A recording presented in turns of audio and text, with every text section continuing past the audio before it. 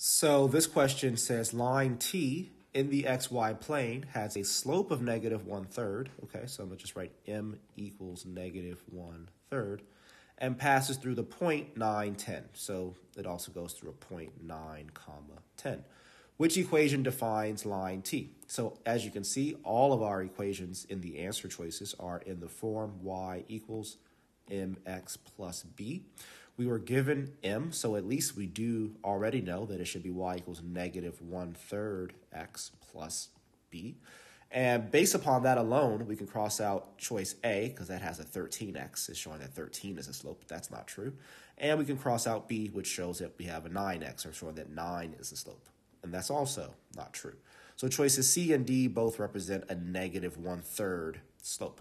So now what's left is to figure out, is our y-intercept equal to 10, or is it equal to 13?